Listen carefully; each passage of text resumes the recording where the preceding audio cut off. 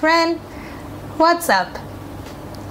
Last classes we studied about adjectives. We studied new adjectives, the order of adjectives, and last class we learned how to replace words with one or ones. In this class, I will read to you a conversation for you to see everything that we learned in a context, in a real situation. Pay attention, because after I finish reading the conversation, I will ask you questions. Okay? This is a conversation between two friends at a department store.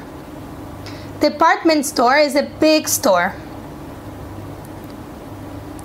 I like the Thai sofa. Which one do you like?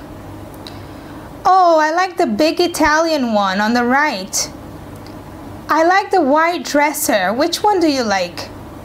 I like the black one on the left.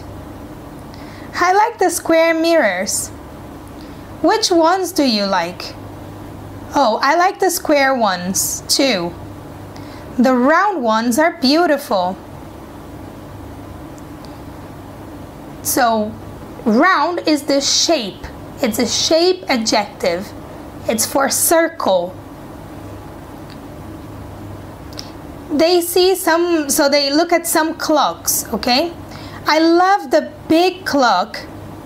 Which one do you like? I like the big one, but I prefer the small one on the right. I prefer that small one on the right too. Now, I'll ask you questions. They comment about 4 objects. What are the 4 objects?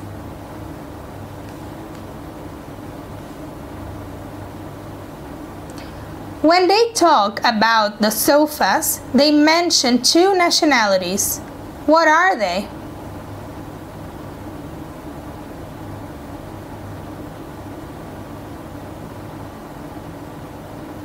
When they see the mirrors, they mention 2 shapes. How do you name these shapes?